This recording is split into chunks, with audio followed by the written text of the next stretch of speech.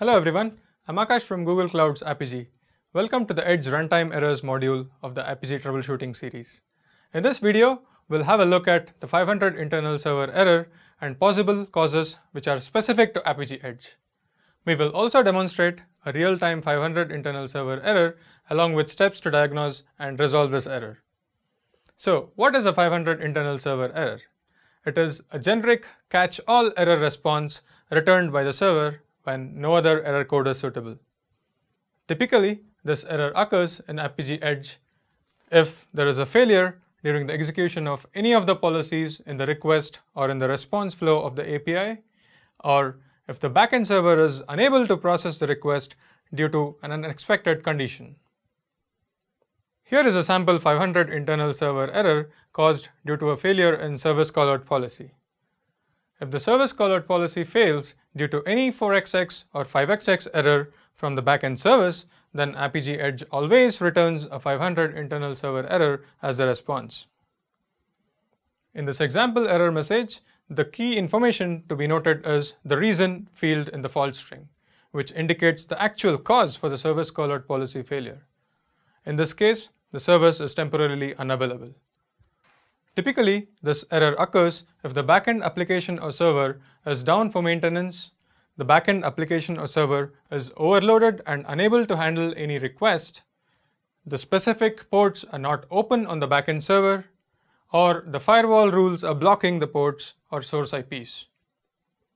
Let's troubleshoot using the UI trace and understand the actual cause for this 500 internal server error with the following example.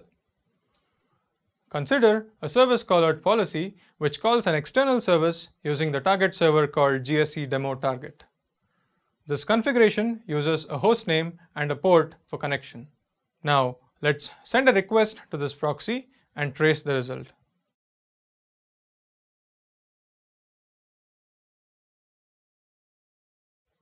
As you can see, we have received a 500 internal server error.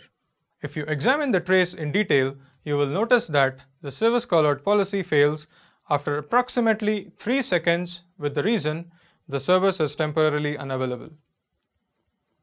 This error can be caused due to a number of reasons. Let's try and figure out the cause. This error usually happens if the backend server is down either for maintenance or some other reason. So as a first step, let us check if the backend server is actually up and running. I see that the service is not running, so this could have potentially caused the error. Let me start the backend application and resend the API request.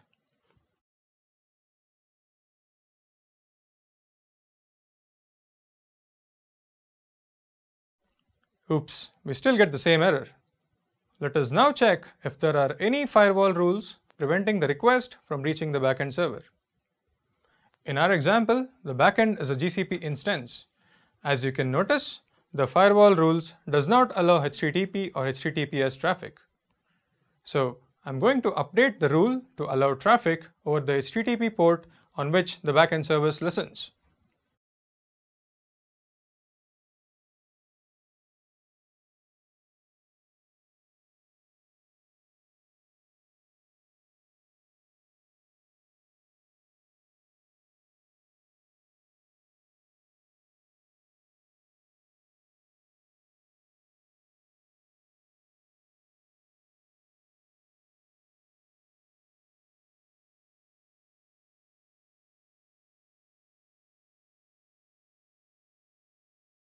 Now, let's send the request again and see if the issue is fixed.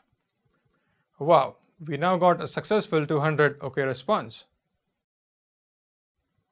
Make a note that this example shows a backend service running on a GCP instance.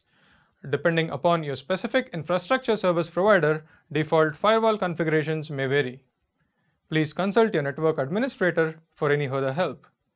In this example, we saw how to diagnose and resolve a 500 internal server error caused due to the service is temporarily unavailable in service callout policy. So let's recap. We found that there are two different causes, namely the backend server was not running, and to address this potential issue, we've restarted the backend server. Further, we noticed that the firewall rules were preventing the connections on a specific port.